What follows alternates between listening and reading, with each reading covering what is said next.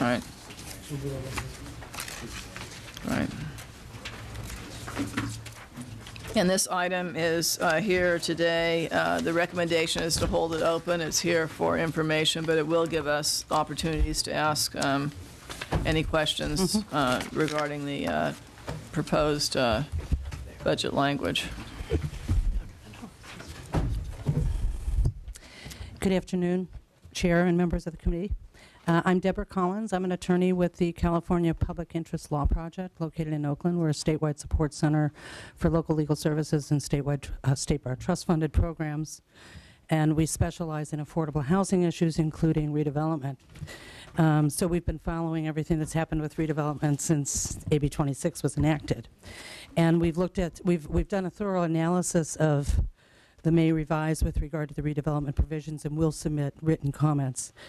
Today I just wanted to point out three major points that we have concerns with the May revise. And the first one is with regard to the housing provisions, which is in section 34176 of the amendment. First off, we want to bring to the committee's attention that there are two pending bills in the legislature this year, SB 654 and AB 1585, that deal specifically with the housing provisions. One of the key factors that they have proposed is to transfer the low mod funds to the housing successors of the redevelopment agencies. We strongly support that provision because we know that California's had a long commitment to the development of affordable housing. These funds are critical to be able to complete the redevelopment activities that are and were occurring in the state at the time AB 26 was enacted.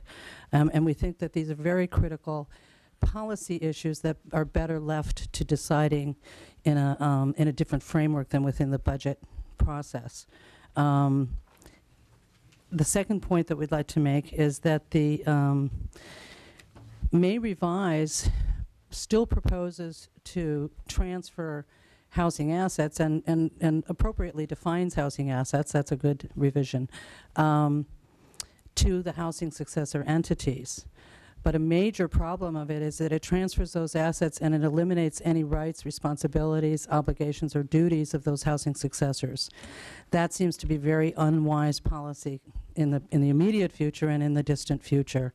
These are assets that were intended and targeted to be used for the development of affordable housing, and simply transferring them without any rules or restrictions as to how those assets must be used to further affordable housing efforts in the state is just an unwise policy. We would strongly recommend that the language that exists in AB 26 remain in AB 26 with regard to the rights, responsibilities, duties, and obligations. We recognize that the housing successors are concerned about not having finances to carry out those duties and obligations and the resources. That's one of the reasons why we're strongly suggesting that the low and moderate income housing funds be transferred also to the housing successors, and that they be provided the resources to be able to carry out those obligations. A third point is that in existing AB 26, and this is not changed by the May revise, is that there's a provision that housing successors may choose to enforce or monitor existing affordable housing covenants. Hundreds of millions of dollars have been spent by redevelopment agencies, part of the very good work that redevelopment agencies did over the years to produce affordable housing. And the quid pro quo for their contribution to the development of that housing was the imposition of long-term affordability covenants. If those covenants aren't enforced, aren't monitored, then we would have thousands and thousands of units at risk of converting, thousands and hundreds of thousands of residents of those units threatened with the very displacement that redevelopment may have caused them, and then provided them with housing to offset the displacement results of redevelopment. So we strongly believe that it would be comparable to a large public gift of public funds to not enforce those covenants.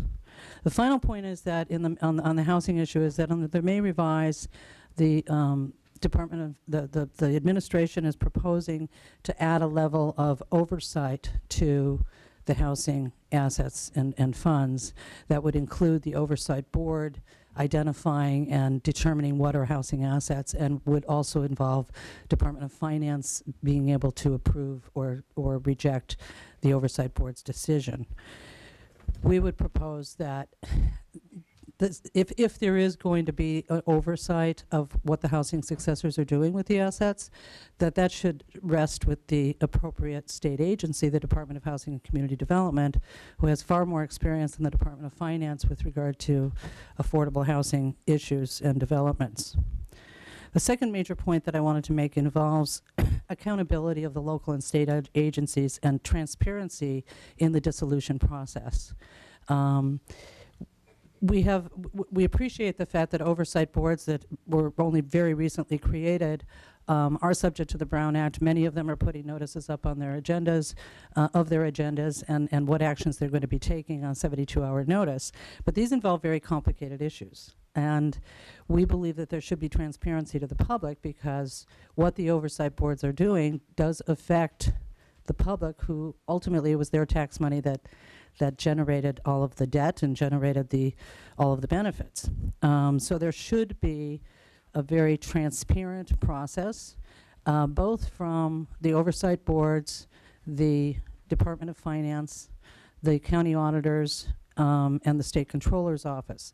For example, if the state controller and the Department of Finance are going to veto a decision made by an oversight board, which was really intended to be made locally, intended to be made by the community, if that's going to be vetoed by the Department of Finance, there should first of all be standards for the Department of Finance to have to follow as to why they're vetoing, because the law should regulate what is an enforceable obligation and what isn't, and what is what an asset is and what the value of that asset is. So the Department of Finance should have to have standards. They also should have to have an obligation, along with the Controller's Office, to post on their website decisions and determinations that they're making.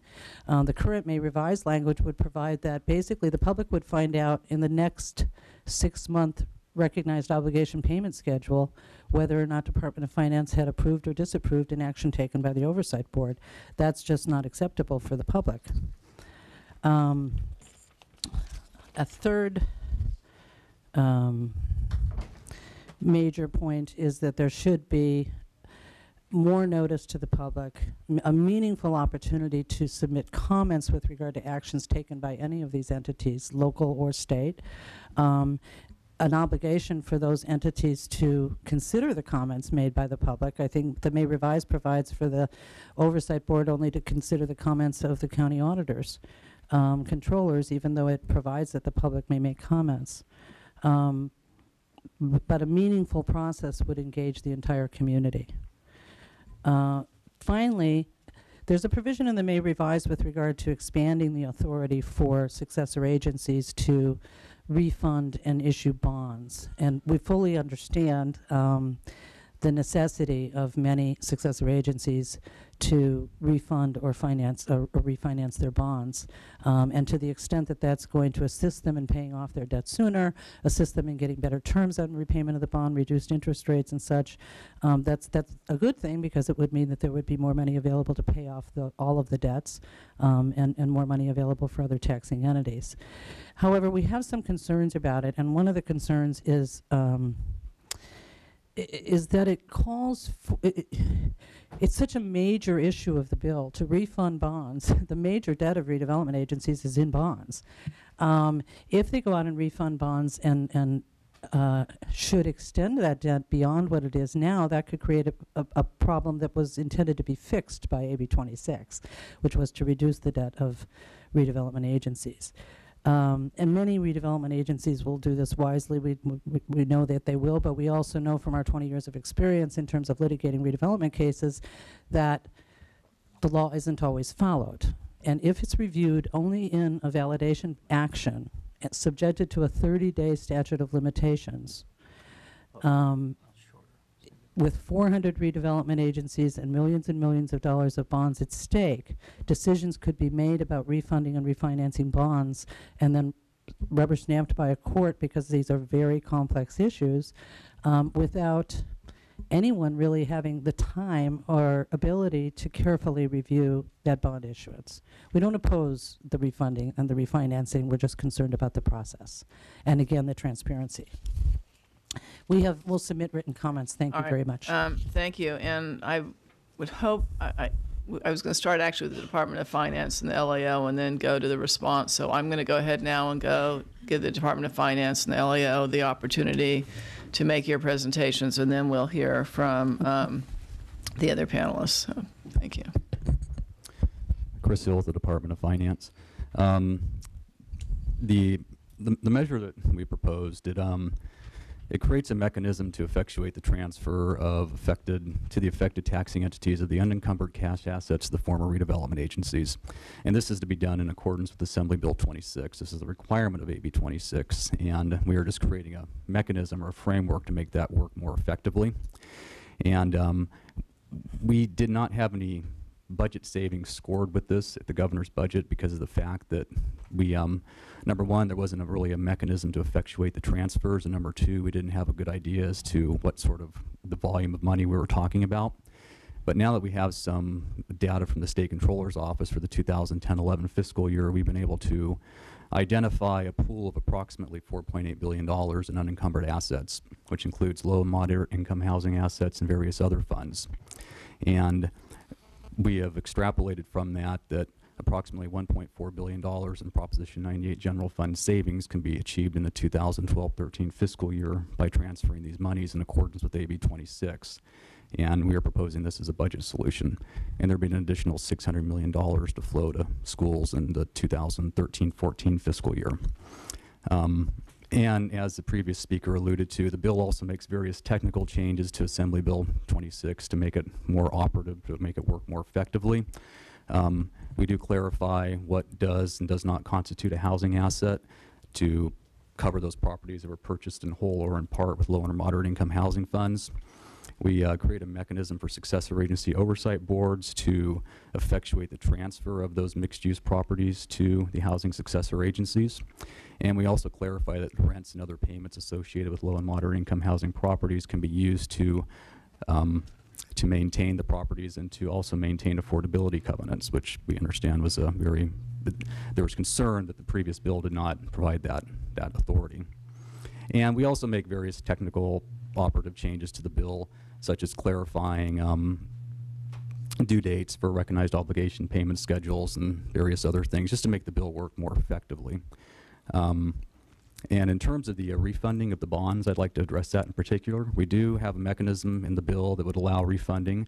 We believe this is declaratory of existing law, and we also would note that there is a review period for finance that can be extended for up to 60 days to review these proposals to ensure that they will not result in the successor agency incurring an additional amount of debt. This is just, again, just to ensure that the bonds could be refunded in such a way that you're reducing the total volume of debt that has to be funded. So in other words, you're not increasing the debt of the former redevelopment agency. And I'd also like to address the comments that were made concerning finance's ability to determine what is and is not an enforceable obligation. And there was concern about the fact that there might not be standards for finance to use when determining what is and is not an enforceable obligation. And I would just point out that we do have standards, and those standards are in Assembly Bill X-126, and we are applying those standards. We are applying the requirements of the bill whenever we review a recognized obligation payment schedule. So we're not making things up arbitrarily. We are doing the best we can to interpret the requirements of the bill and to apply those requirements. And some of the changes that we're proposing in our trailer bill language to actually make that work more effectively. Thank you. Madam Chair, members, Mary Ann O'Malley with the Legislative Analyst Office. The May revision assumes that the dissolution of redevelopment will provide a $3.2 billion budget solution in the current and budget year. The administration has recently released this trailer legislation that makes a variety of sensitive and significant changes to AB X-26. And your staff recommendation is to hold the matter open pending further review, and we think that that's meritorious. Thank you. So now we'll go to the other panel members. I think we have Mayor David Glass from Petaluma. Thank you. Thank you, Madam Chair, honorable members of the committee. I want to thank you very much for the opportunity to be here. I understand the difficulties that the state of California is in. I just retired as a municipal securities principal. However, what we're looking for in the city of Petaluma is one of fairness, one of clarity with the rules, because we've tried to play by the rules. And I'm going to tell you our particular story of this. I noticed that the staff report says this is corrections and cleanup. In our case, it wouldn't clean it up, it would clean us out. It says this is clarifications of the law. We certainly would welcome that because we believe in fairness. We've played by all of the rules as we knew them to be. And it talks about remedies for bad actions. What this really is a remedy that will deny us the ability to implement a long-term vision. So how specifically has the law to date affected us? I will tell you where we are in the city of Petaluma, and you may know our community, you may not. We're 32 miles north of the Golden Gate Bridge. By all stretch of the definition, one of the more affluent communities probably in the state of California. And yet with this crisis that we've all managed our way through, we've seen our general fund budget go from $48 million to $32.5 million today. We've seen our city payroll reduced from 350 employees to 266. We've seen our general fund reserves decline from $8 million to $376,000 with a projection in 2 years of having $130,000 in totality of our reserves on a $32.5 million operating budget for our general fund. So we're in dire straits, and what concerns me when I look at this in the trailer legislation is the clawback features that might put either an interruption or a halt to our sales tax and to our property tax. We can't afford not getting what's due us, and we can't afford any interruption or time delay in those cash flows. One of the projects talked about this clears up unencumbered assets. We certainly would like to see that cleared up because we have one project that was a $28 million project, East Washington and Highway 101, our most important intersection in town, that is a $28 million project, $4 million of redevelopment funds, and that project is listed by the Department of Finance as one that did not qualify. It's under construction. I don't know that we have the money to stop that construction. I don't know that with the definition from the Department of Finance that we have the money to finish the construction. I do know that we need a determination here on that. We have another project that was approved in 2003 by the City Council. These are long-term projects that require a great deal of time to get them shovel-ready to put people to work and provide the infrastructure that's been promised. The old Redwood Highway Freeway Interchange at Highway 101 is a $41.5 million project that we have $15 million of what we thought was our money in the bank, and it's ready to go out to bid. It's ready to go under construction. Significant development has taken place relying on these safety improvements and on the traffic flow, and we're now caught in a limbo land, and we're looking at trailer bill legislation that would, if we proceeded forward, cause us to, deliver money on a clawback that we don't have. So what I'm looking at with the trailer bill as a mayor of this town, and this is my second term, I'm looking at bankruptcy as being maybe the only viable alternative for this community. And if it affects Petaluma, which has had an investment grade rating on its redevelopment debt and has weathered this storm to date to that degree of ramification that the only choice for us would be file bankruptcy, I can't begin to guess, and probably neither can you, how many communities are similarly impacted by the unintended consequences of this legislation. I would ask you to please consider the Speaker's remedy that he has provided in legislative form for you.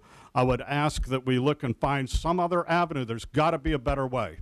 That's all I'm here pleading for, is there's got to be a better way than to say that projects that are under construction or ready to go out to bid somehow do not meet the definition of an unencumbered asset. Thank you very much for your time, and I appreciate being here. Thank you. Dan Carrigg. Thank you. Madam Chair and members, Dan Carrigg on behalf of the League of California Cities. Just to echo a couple of things that the mayor said. First of all, you had a process in AB 26 that was structured in a way that actually allowed for community input. It set up these oversight boards that had the schools on it, had the counties on it, had the special districts on it, had city representation, had some labor representation. And the idea behind these boards is that they would perform the balance that I think you would expect to happen in a tool like this that's being dissolved. You know, look at the projects. What are the things that are worth continuing and completing versus do I score another dollar today? Those decisions were made all around the state, such as in the mayor's situation. That oversight board had a public hearing, went through this process, looked at the project, decided that it was better to actually fix a highway that was already under construction than just try to pull a couple of dollars out of it. And so those are the things we're talking about. In the testimony, Mr. Hill described this bill as technical and clarifying. It's much more than that. Under this measure, the role of the oversight boards, this community input, they're basically pushed to the side. The entity that's empowered is the Department of Finance, very significantly, to the detriment of any community that may have a dispute with them. The prior witness also talked about the lack of transparency. I would argue this trailer bill is replete with the lack of transparency or due process. It's one thing to get to send your thing to Sacramento and get it denied, but there ought to be a clear reason for the denial, and it ought to be backed up by the law. And we would argue there are many provisions in 26. I think probably some of the reason the Department of Finance has about a 30-some page bill clarifying the law is they know there's lots of problems in the law. They know there's lots of gray areas. And to the extent they can tighten up this law to their benefit, I understand exactly why they're trying to do that. I think the policy question for this body is we all know where we are in terms of redevelopment being eliminated. I think the question is, where do we go from here and how do we go from here? Now, many legislators in this building have said, you know, we really didn't want to eliminate redevelopment. Okay, we have that and there's an area of agreement, but we know it's been eliminated. How do we transition away from it? The Speaker's bill, we would argue, is the much more prudent path. It tries to balance between preserving those things, the housing assets, or recognizing legitimate loans that were made under prior law, with necessary technical corrections. Tries to provide a balanced way to end this tool. This bill, I would suggest, is much more crash and burn. It's simply take everything you can possibly get. Don't really worry about what the actual impacts are on the ground. And I would stipulate that this is something that the legislature ought to take seriously about how to transition this tool. Because we're all talking about other policies we want in this building. We're talking about SB 375, transit-oriented development. There's other groups of legislators in this building working on talking about new tools. What's the relationship going to be between local government and the state if this sort of measure goes through? And this is the dynamic we have to deal with for the next 10 or 15 years. I would urge the members to read this bill carefully. It is not a technical bill. It is not simply clarifications. There are some positive provisions in there, but we are very concerned about the thrust of this bill and its effort to undermine local authority and flexibility, and also eliminate our ability to defend what we think are legitimate decisions, such as the mayor's. Thank you. And our last panelist is Philip Kilbridge with Hello. Habitat for Humanity. Greetings, Madam Chair, Assembly members. My name is Philip Kilbridge. I'm the Executive Director of Habitat for Humanity, Greater San Francisco. I'll be speaking specifically about affordable housing and, more importantly, the residents that we serve across the state of California. We represent working families, emancipated youth, homeless veterans, and many more of our citizens who we believe deserve a decent, safe place to call home and shelter. In response to Governor Brown's May revision, I have to shake my head and ask yet again, I mean, first of all, redevelopment agencies eliminated, bond funds drying up, and now even the dregs of funding for projects that have been in pre-development for years is now being pulled away. I'm reminded, a friend told me about the children's story, The Grinch Who Stole Christmas, right? And so the Grinch comes down the chimney, first of all grabs the roast beast, grabs the Christmas tree, grabs the presents, and then that little ornament sort of goes running away down the chimney, and he grabs that and takes off, and that's how it feels. That's how it feels for not just affordable housing, but really the residents that we serve. I mean, here we are with an opportunity to build real homes during this economic crisis, to put real people to work, to address not just the housing, but the jobs crisis in California through incredible leveraging of the low and mod funds that are on deposit. And these aren't the enforceable obligations, but these are other projects that could be built and developed with the low and mod funds on deposit. In fact, I'd like to share a few things about with numbers. 12,000 homes.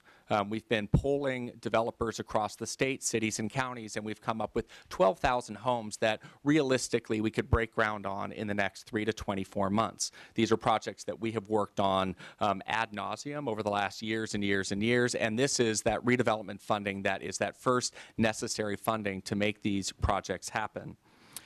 And it's not just the home, but it's the residents of those homes. I mean, we're talking about lost opportunities translating to families and children that sleep in overcrowded shelters, double up with family members, sleep in cars. And isn't it necessary to have a good night's sleep in order to succeed academically? I mean, isn't a safe, decent place to call home foundational and necessary to success in our schools?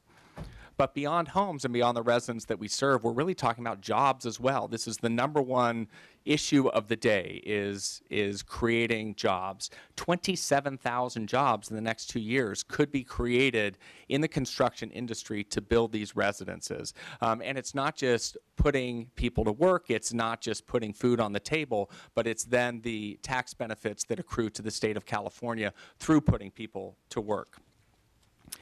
Moreover, I think that there's a leveraging that we have to talk about here, at least 3 to 1. Every dollar that is put in by former redevelopment agencies into low and moderate income housing does get leveraged at least 3 to 1 by other additional sources. And that's something that's taken out of our California economy at a time when we can ill afford to do so. I want to share one example of a development that's at risk. It's not Habitat for Humanity Greater San Francisco's. It's actually Stand Up on Second. They're a Los Angeles-based developer. And this will really reflect the human impact of the decision. They have in their pipeline a development called Michael's Village. Michael's Village will transform a rundown hotel into an attractive and well-designed apartment community. More importantly, the 24 residents of Michael's Village will be drawn from Hollywood's service registry of those most likely to die without housing. Let me repeat that. The residents of Michael's Village will be taken from the registry of those most likely to die without housing. And so when I get passionate about this and when I talk about it being a life and death issue, I really mean that. And this is just one of the hundreds of developments that are at risk that have been moved along in California that would be shut down with this decision. We're aware that leaders in both houses are potentially crafting a proposal to preserve the housing funds and make the state budget whole. We fully support this approach, and we urge the subcommittee to adopt it at the appropriate time. Thank you. Thank you. I know that there are going to be many questions, but I just would like to start out by asking panel members, and Ms. Collins, who probably did the best job of all. This isn't a policy committee hearing on AB 1585. In fact, all of you know it passed with bipartisan support off the assembly floor.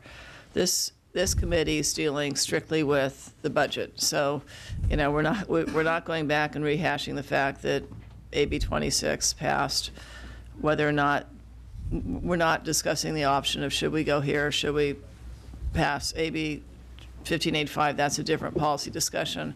So my question is, focusing strictly on the proposed budget bill, that we have before the Department of Finance. Can you go over any very specifics that you think are good about the bill and should remain in, or specifics that you think create problems and need to be addressed? Are you asking? I'm asking all of you because, like I said, the vote. And we're going to hold this open, but our vote isn't whether or not we should approve 1585. Our vote, ultimately, our task is to approve budget language that hopefully works, and that's what I would like you to address is the specific budget bill language.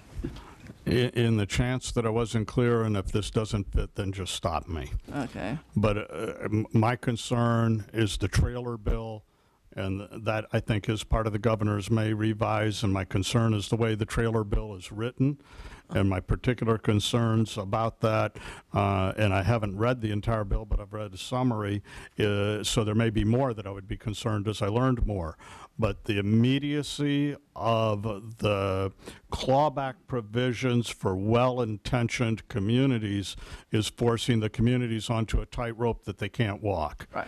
And so some clarity and clarification of that, elimination of that type of a provision, whatever it is. I don't know if I mentioned, but that East Washington, those projects that I talked about, they were denied. Every single project we had on our list, $34 million. We went 0 for 34 million. Right, and but you have two concerns there. One concern that they can claw back from sales tax and other revenue, sending your budget in a tailspin, and the other concern in terms of the process for approving that project and being able to appeal. Where do we go? And we need to go in a timely manner. I mean, we're out there, construction work is taking place. And how do we pay for it? Can I ask, when was that project, the East Washington project, Highway 12 project bid? It was approved by the City Council in December of 2005. These are long-time projects, and so it went under construction maybe as much as a year ago. Our neighboring community of Sonoma, the city manager told me that they had a project that was now completed, and that project somehow didn't meet the test of being under contract. So you bid it in 2005. When did you sign the agreement? We did not bid it. These are very complex to get out to bid. But we authorized it, and so then you go through a series of steps of working with Caltrans, working with Regional Transportation Authority. So you authorized it then. When did you actually then put the project out to bid? You know, I don't know that, but it's been under construction for a while, so I'm thinking last year. Okay. Sometime last year, maybe it went out to bid. The old Redwood Highway project that I talk about has been years in design, review, and all of that, and is now ready to go to bid. So are we to take the millions of dollars that we've invested, and we've got Highway 101 finally getting widened, and we're ready now because 101's getting widened to make these regional transportation improvements, and we won't be able to participate with money that we issued and saved. We didn't build a sports stadium. We didn't build a swimming pool. We saved our money for infrastructure, flood control projects, and the like, and we're sitting there having played by all of the rules as we knew them, then played by all of the rules as we knew them even under the successor agency. And so it's too many rules changing too rapidly in too many different ways, and we don't have enough money in our budget for attorneys to tell us what the rules are at this stage. So are you saying there needs to be clarity in terms of when projects and costs were encumbered then? I think there needs to be fairness. I mean, I'm asking more for, give us a fair bite at the apple. Where do we turn? Where do we go? How do we proceed? Certainly projects that are under construction must meet the definition of encumbered. Other than that, I'm kind of like throwing you and myself at the mercy of the court.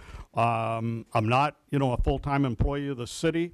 So it's more of a volunteer structure in our form. I can get any answers that you want and get all of the answers that you want to any questions you have. Assemblymember Allen knows my email address. He'll share it with all of you. I'll get the answers. You have the questions. Give us the questions, and I'll get you the answers. I may not be able to give them to you right here. Okay, are there any of the other panelists in terms of, like I said, Dan, we're not talking about whether 1585 is the preferred solution. What I want to know on this, because that's a different discussion, is what specifics are the do you like or not like about the trailer bill language, and why? Well, in terms of we agree the refinancing provision. We've understand some attorneys are looking at that, but we know that is something that we've supported in the past. We think that can be helpful. We understand that obviously the housing advocates have some concern with the structure of some of the housing asset language, but we understand there's an effort to clarify some things there that can be worked through. I really think when you look at what I think our most substantive frustration is with this measure is there are a variety of provisions in this measure which have the effect in totality of limiting the ability of someone like the mayor here to have any due process in this. You have over 400 agencies out there. You've sort of stopped the clock at midnight with the development going on across the state, and there's a process of unwinding. You had a bill that went through that I'm sure the drafters did the best they can, but we all know there's a lot of areas of confusion about that law, and we also know there's a lot given the variety of development projects, whether something is the bulldozer moving or is it still in the planning stage. What I think cities have been getting more is more just simply rejections of these proposals when they feel that there hasn't been adequate due process. And the other thing, I know it's like, well, we're talking about a budget process, we're not talking about policy, but this bill does change significantly even some of the policies in 26, and they have to be pointed out. The structure, again, under 26 was that you set up an oversight board that had community input to try to balance out the mayor's issue. Should the project go forward or not, let those affected taxing entities, those that if the project doesn't go forward, are going to be able to put money in their pocket, right? So they obviously have an interest, a financial interest as well. Balance the community impacts versus the fiscal benefit of stopping the project. Why isn't it that if those community boards have made the decision, the judgment that you exercise as elected officials, that council members exercise, boards of supervisors exercise, why isn't it that judgment should be given no weight? This bill pushes those sort of decisions aside and substitutes it for someone in Sacramento who may never have been to the community, may know nothing about this project, and may know nothing about the consequences of not proceeding it, but is simply looking to score something for the general fund. I'm not going to comment whether it's right or wrong. The AB 26 did provide for the level of DOF approval, and so what I have been hearing is there needs to be more clarity with respect to that and reasonableness. What would be helpful is if you could provide us, since we're holding this open, if you could provide us with your own specific list of what you believe is, like I said, what you believe works and is reasonable, and what you believe is not reasonable and needs to be revised in the proposed trailer bill language.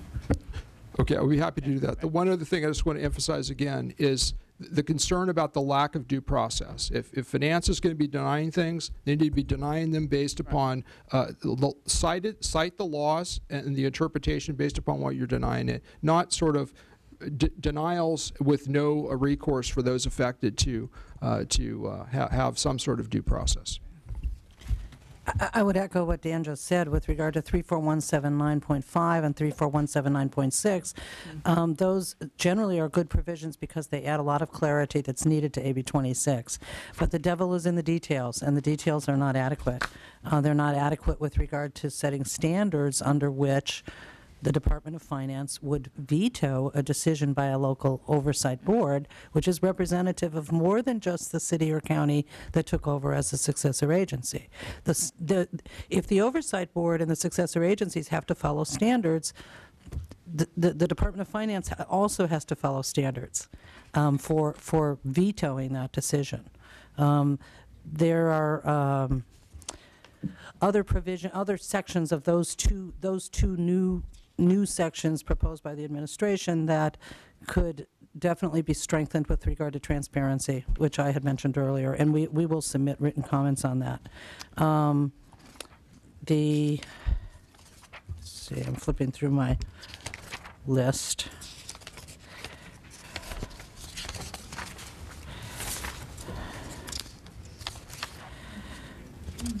Well, I got the transparency notice to the Right. public. Then the bond Yeah, issue. it's great. Okay. Issue, yeah, I don't know if there's.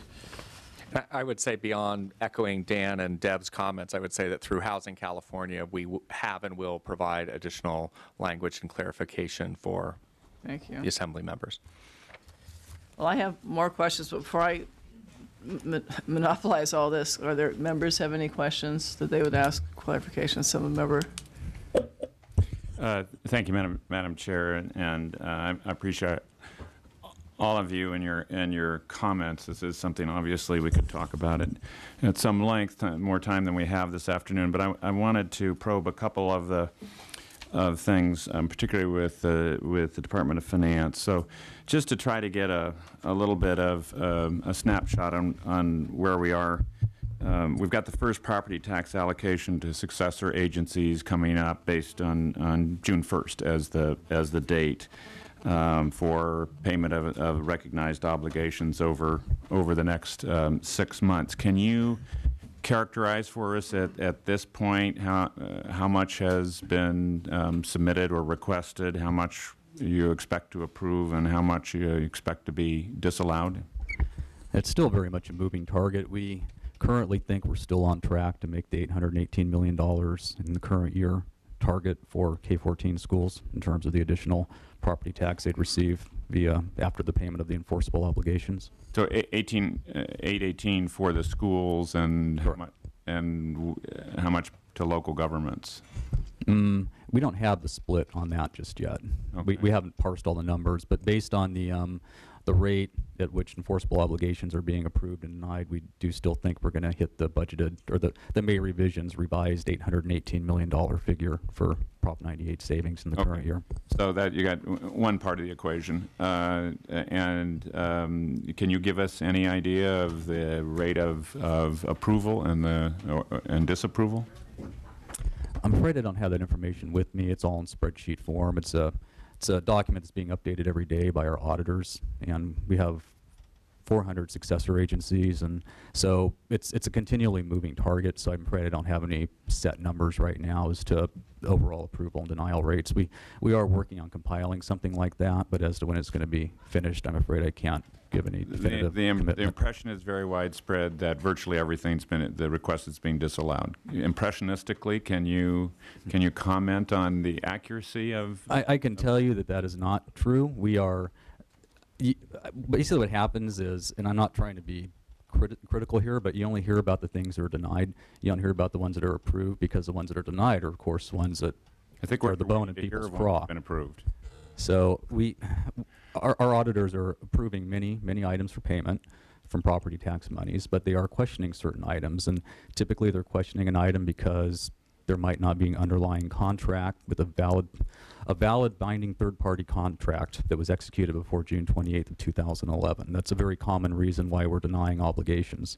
And if there is a signed contract that was executed before June 28th and is with an outside third-party vendor, that would be recognizable as an enforceable obligation. So what's dynamic today presumably will not be dynamic June 1st, right? By then you will know the answer to these kinds of questions. In terms of the overall amounts, yes, but by June 1st, or very soon thereafter, we should know. And as a matter of fact, I believe there's legislation that requires the county auditor controllers to report to the community colleges and the Department of Education the amount of money provided to schools and community colleges for the current fiscal year by June 1st, or very close there too. So I would request to the chair of the committee that We get a as copy soon of the as soon as report. possible after June 1st, we get an answer to the kinds of questions that I'm posing, not just what is going to the Right. schools to satisfy or for Prop 98 purposes. 40% of 800,000 is $2 billion, or so, or 800 Right. million is $2 billion. So I just want to follow up on your question, then allow the other members. I had one other after you follow, Okay. if I may.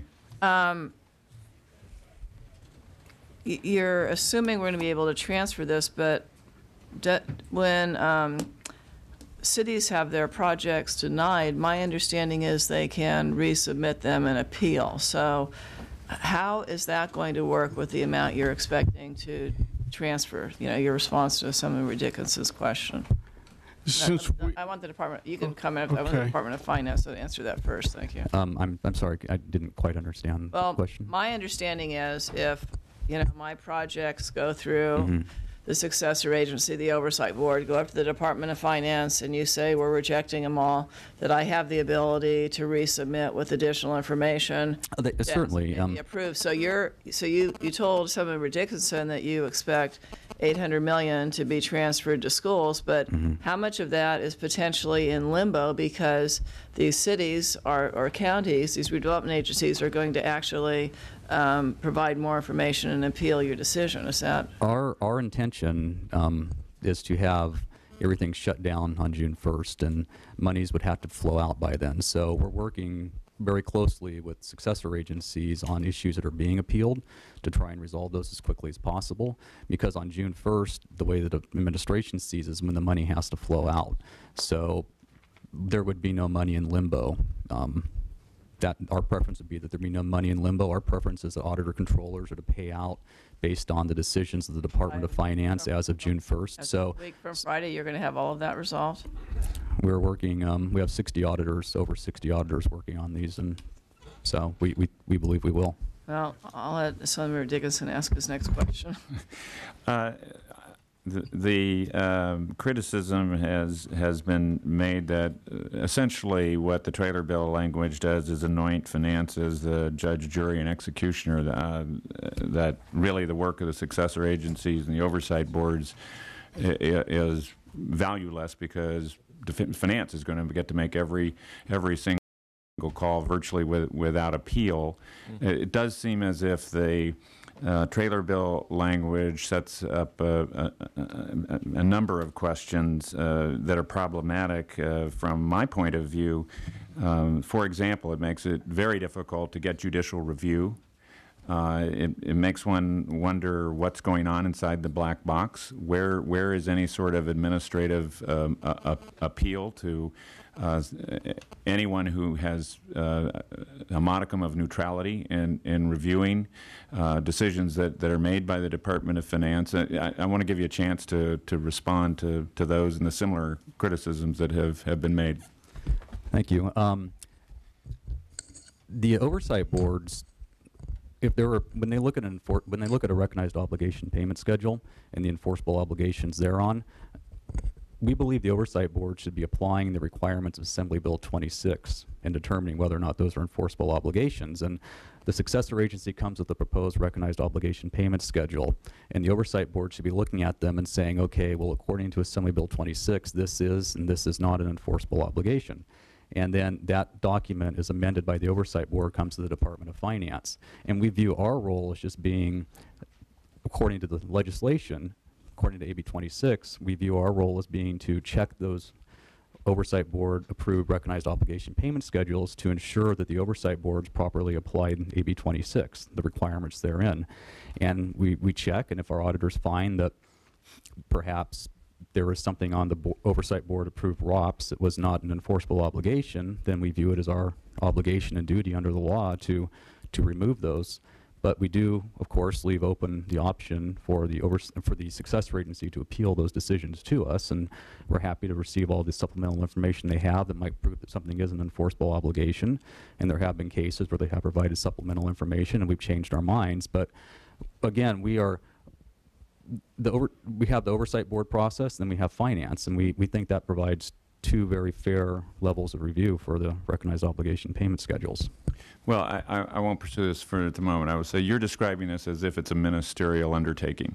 It seems to me it's much more than that, given that there's still a great deal of definition that's evolving and under debate about what constitutes enforceable obligations and all the related matters that go with it. What becomes of housing obligations, for example, as was mentioned. How do we ensure that the covenants of affordability are maintained over time? How do we ensure that loans that have been legitimately made by municipalities to their redevelopment agencies, in some cases years and years ago, have an opportunity to be repaid? And this language does not seem to lend itself to a very transparent level of or style of review, and a style of review that's very difficult to obtain any outside review of. So it seems to me we've got a number of issues to parse with the trailer bill language, and I hope that Finance will think about some of the issues that have been raised here today in terms of trying to come to a solution that works better from at least my point of view. Thank you, Madam Chair. Mr. Carrigg, do you have a comment that you would like to make? Something specific for you. In the language of the trailer bill on page 16, this is to Mr. Dickinson's point as well as the chair's question. It says, in no event, however, shall a successor agency or an oversight board exercise the powers granted by the subdivision to restore funding for an enforceable obligation that was deleted or reduced by the Department of Finance pursuant to subdivision H of 34179. You go look at subdivision H. Subdivision H is the key provision that Finance has to review the decisions of an oversight board. So that's kind of where we feel like we're in a bit of a box canyon. Once Finance denies, yes, you have an oversight board, yes, you have a successor agency, but they're pretty much cut off in terms of their ability to defend their own decision and to have Finance, I think, justify the reasons for its decision. Assemblymember Dickinson asked about experientially what's been the experience with the ROPS. And I don't have official numbers, but we've been looking at a fair number of these recognized obligation payment schedules throughout the state, the ones that have been approved by Department of Finance. And in terms of dollar amount, that a local successor agency is proposing to be on the ROPS versus the amount that's been approved by Department of Finance, we typically find from these reviews that they're being reduced by about 20%, sometimes maybe 25%. Very seldom much more than that, at least the ones that we've been reviewing. Now, as Mr. Hill pointed out, there's many recognized obligation payment schedules that are still under review, particularly some for some very large cities. But in terms of wholesale rejection of an entire ROPS, that's not what we're seeing with our review of it. Secondly, you asked about how much money we're likely to see. The county auditors throughout the state on May 1st submitted information to the Department of Finance regarding the amount of funds that they think will be distributed to schools and to other local agencies.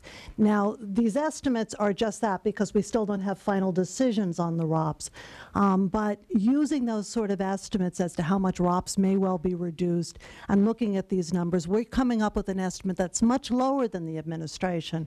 We think in June 1st you may be seeing only about $200 million going to schools. And our out-year estimate for the budget year is also lower than the administration. And then very lastly, in terms of the Department of Finance's rejection in terms of the ROPS that I have been reviewing, typically the reasons why an item is being reduced is because it is not, it is a cooperation agreement with the city is a very common reason, or another reason is that there's not a valid contract, or the third reason is that there is a contract, but it's not necessarily with the redevelopment agency. It may well have been a contract with the city, and that would not be ineligible to be placed on a recognized obligation payment schedule for the redevelopment agency. It is an obligation, but an obligation of the city and not the former RDA. So those are common reasons why the Department of Finance cites that a particular item ought to be removed from the ROPS. Certainly, the Department of Finance doesn't have wide discretion. If it oversteps its boundaries, you're going to have some court action saying that there is a contractual obligation that should be honored. And very lastly, there is litigation regarding some of the items that are being challenged on the ROPS. And the court is, and the litigants are asking for the court to basically sequester the funds that are being challenged and make sure that they're not being distributed to other local agencies while these decisions are being reviewed. I apologize. I was trying to take notes. You said the typical reasons for rejections. I think the first one, I got the not a valid contract or the contract's not with the RDA. What was the first one? Also cooperation agreements, Okay. basically loans back and forth between the city and the redevelopment agency. I can remember one that was $1 billion in a city in Los Angeles County. That was approved by the Oversight Board.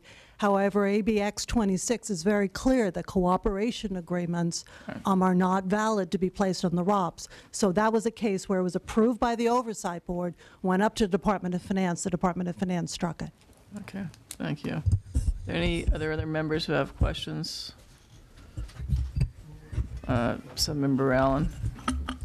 Not so much a question as just a comment that I find it hard to evaluate when I'm being told that there's been lots of approvals and denials. I would like to know exactly what we're dealing with, because we're hearing it's going to be all kind of wrapped up or some sort of report by June 1st.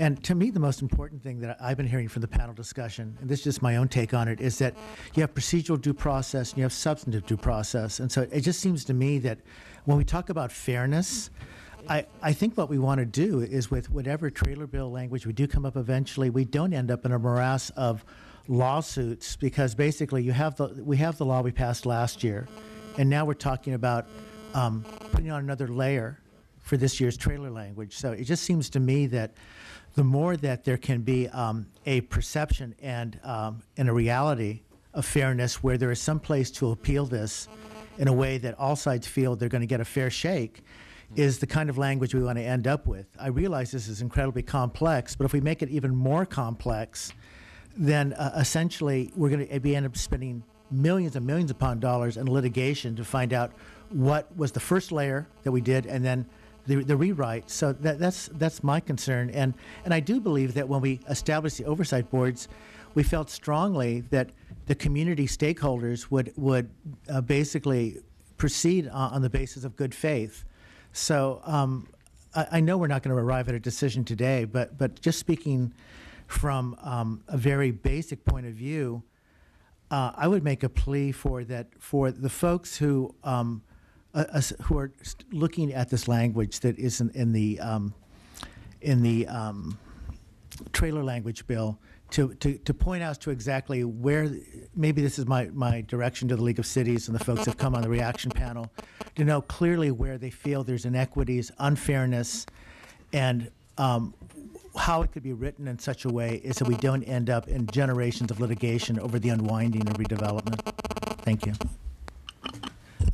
Are there any comments from committee members? Submember Atkins, I know you have some questions. Thank you. I think people have done a real good job of asking most of the questions, which is really good. Chairwoman, I want to thank you for letting me join you today, although I'm not a member of the committee. Overall, and I'm not referring to the bill, but I do want to say to Department of Finance, we appreciate, given that we've had ongoing dialogues with Department of Finance, at least staff members have, about inclusion of certain issues that are outlined in AB 1585 have been put in here. The things that you deem to be clarification that is needed, we appreciate that. So while this is not a policy discussion, I do think some of those things were very technical in nature and necessary for the timely and more, implementation of the dissolution. I do think, to go a step further on the transparency and the balance of power, you've already heard comments about a process that is a review only of Department of Finance, and that's it. But even further, the validation actions brought by successors or parties to enforceable obligations may not be brought unless consented by both Department of Finance and the controller. And so you're even limiting the jurisdiction's abilities to make a case for enforceable obligations that may be truly enforceable obligations. So I would put that concern out there. I do think we are unwinding something that is extremely complicated. We knew that it would be very difficult to do this, and I think that 26X sought to give some control to local agencies, and clearly we have work to do in terms of the oversight boards and the decision-making process, but we can't, because of what we're seeing coming forward from some of the successor agencies and the oversight boards and the approval of ROPS that are questionable by Department of Finance, we cannot go so far in the other direction that we take away every opportunity for dialogue. And I think all the relevant questions have been asked. Thank you for keeping this open. But I think we've got to make this a little more balanced going forward, because some of those projects and, really are complex. And just to tell you, I have been living with multiple cities and ROPS and looking at examples and having to call Department of Finance to say, clarify this for me, because when I read 26X, which I've read multiple times now, and then I look at the explanation by Department of Finance to a particular project, and I see that it seems to me, I'm not an attorney, but neither, I think, are many of the people in Department of Finance. But when it seems to me that some of these are enforceable obligations on the face of it, so to put them through the extra steps of multiple, more information you need, it makes me wonder, how you're going to work your way through all of these, because some of them seem, even in my estimate, to be enforceable obligations.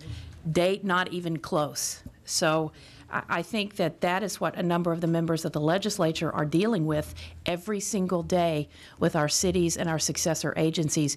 We are having to be the ones to try to look and see what we think, because they're calling us. And so we need to make sure that process is going to be one that people feel comfortable about. And right now, I appreciate hearing from the LEO. I'm not sure that it feels that way, and maybe we do need to see the things that are being approved, because I think it doesn't feel that the intent of AB 26X is being followed when I read the letters, when I look at the ROPS list, and when I read 26X. So I think we need a little more help there, and I do agree with you and with Mr. Dickinson that after June 1st, which I think is a very optimistic date for some of these complex projects, it would be good to see the spreadsheets and get a little bit of an oversight of how this is working, in the next few weeks. Thank you. I have a number of questions. There's just one more I'll ask, and I'm going to take public comment. But, we talked about one of the reasons for some of the rejections are cooperation agreements. Are you distinguishing at all between cooperation agreements that were made last year versus cooperation agreements that were made a decade ago or 15 years ago? I mean, cities, when they wrote some of these agreements a long time ago, had never dreamed that redevelopment agencies would be eliminated. Now, I don't want to get into whether there were things were properly used, not used, or whatever, but the city's whole financing schemes for its own city and managing its budgets and everything else were dependent on these.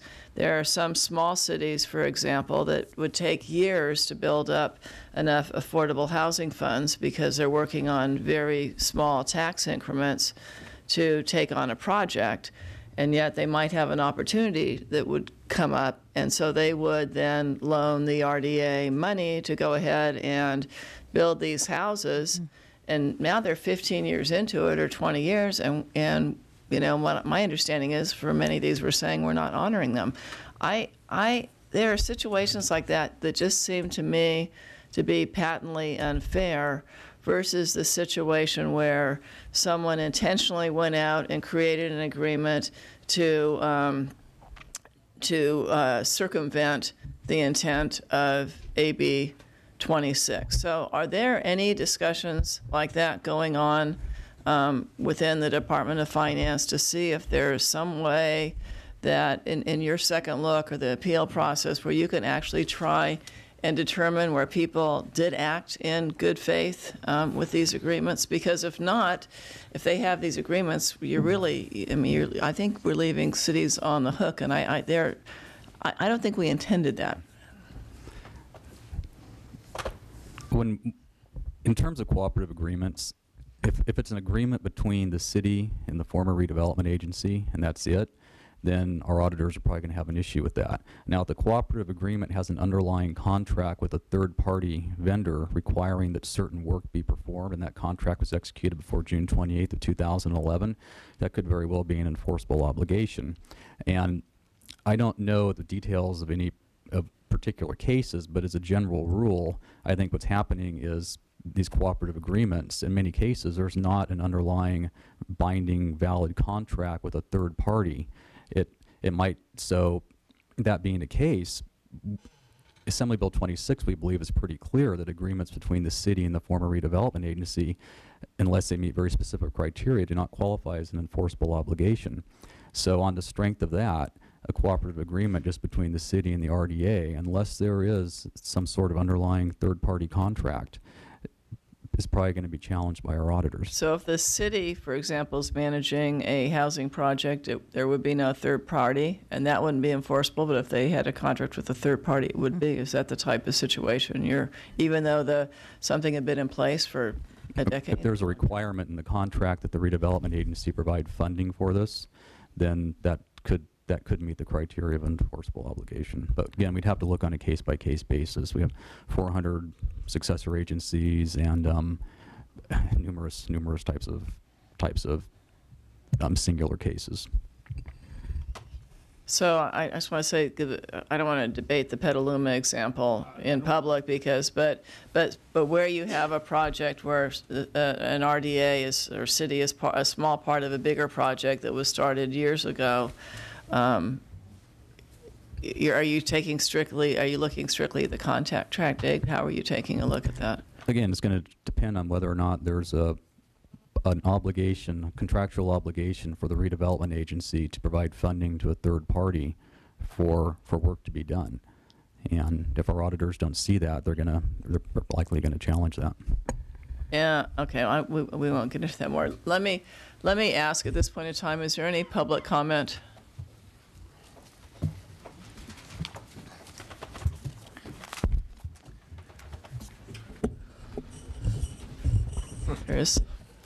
Okay, we're going to speak at the mic here, and if you could keep your comments very brief, that would be great. I'm also, as you heard with the panelists, very open to receiving any kind of written input you can give us, because to the extent you can do that and point to specific parts of the proposed trailer bill language that work or does not work, that would be great. Thank you. Madam Chair, members, David Jones on behalf of Sacramento and Truckee.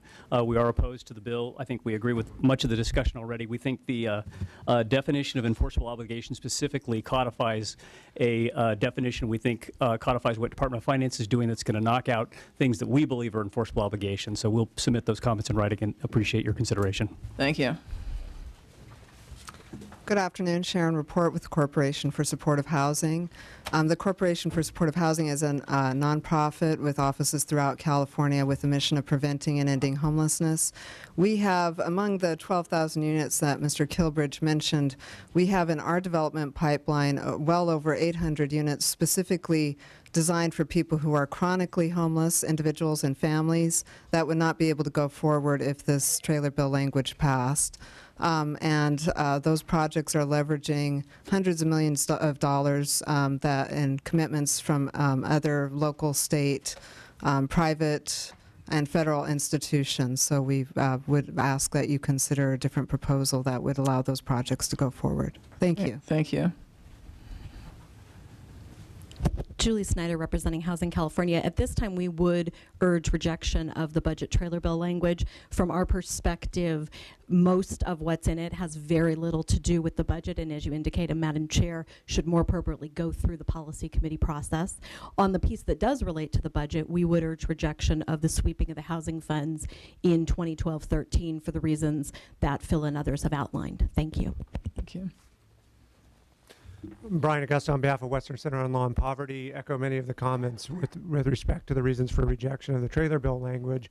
We are going to work with our colleagues at Public Interest Law Project to provide more detailed critique of the trailer bill language for your staff and for leadership so that you can see many of the problems that we think still need to be worked out and ought to be in a policy committee rather than in the budget. So for those reasons, we would reject the trailer bill language. Thank you. Thank you.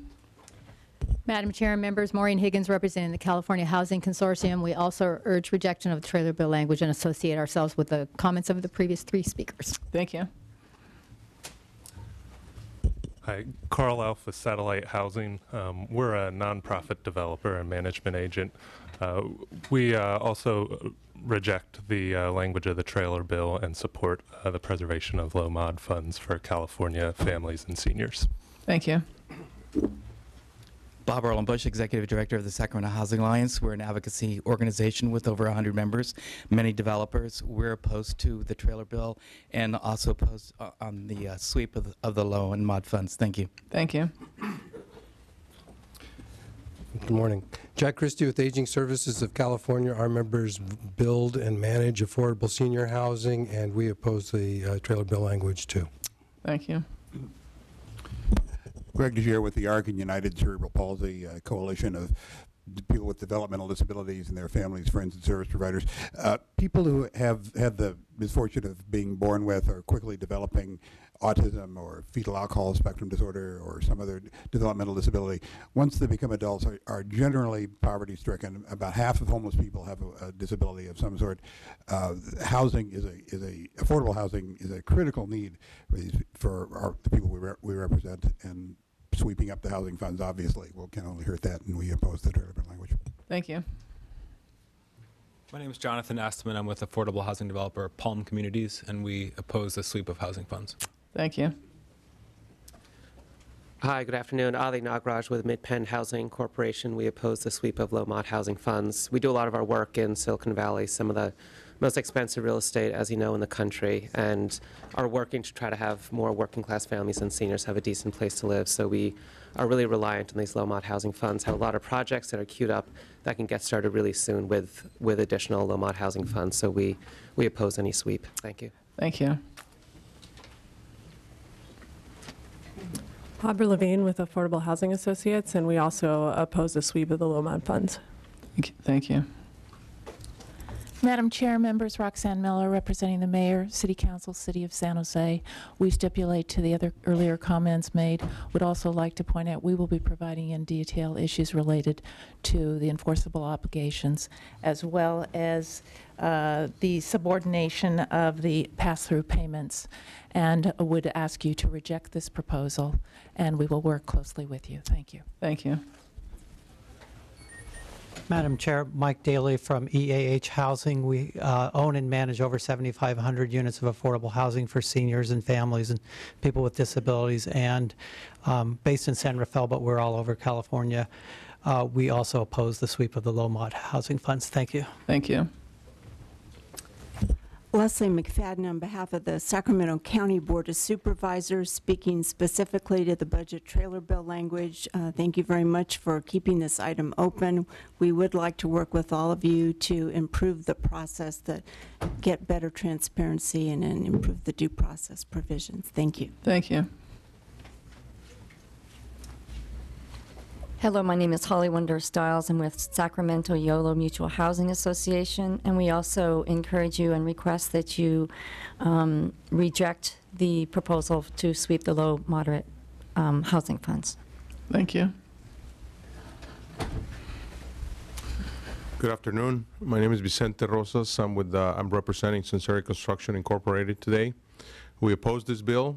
The sweeping of these funds will eliminate the ability of people to provide, to get jobs. It will eliminate jobs, bottom line. And when you strip a person of the right to have a job, you strip them from dignity. I think by creating new jobs, you'll give these people back their dignity and the ability to put food and roof over their families. So we strongly oppose this bill. Thank you. Thank you. Good afternoon. My name is Greg Whitaker. For the last 5 years, I've worked with Pacific West Communities to bring a 49-unit low rental income housing development to South Lake Tahoe. This was fully permitted and entitled and given low moderate income housing funds in 2009.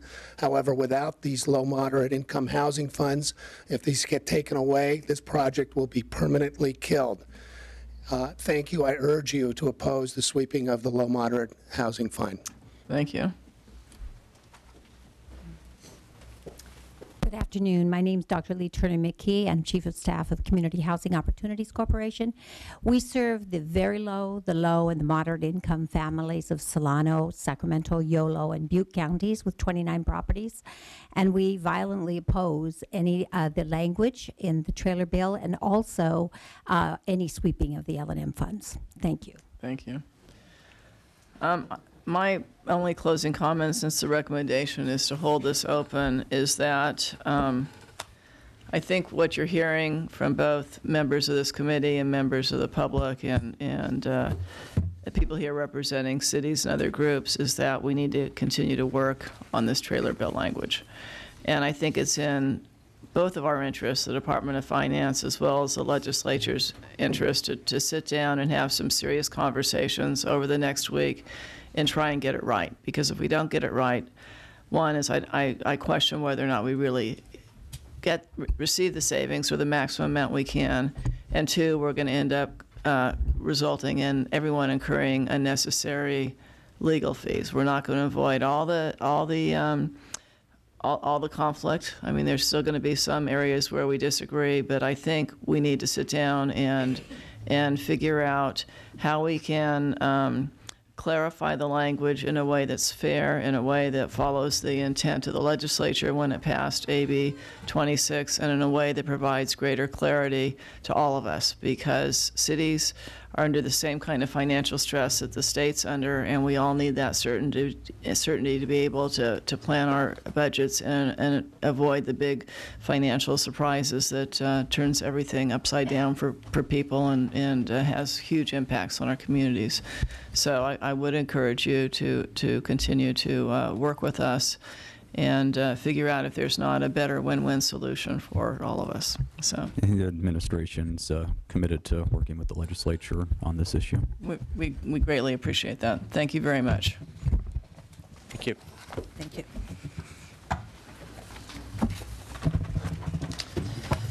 Thank you. Thank you, Madam Chair.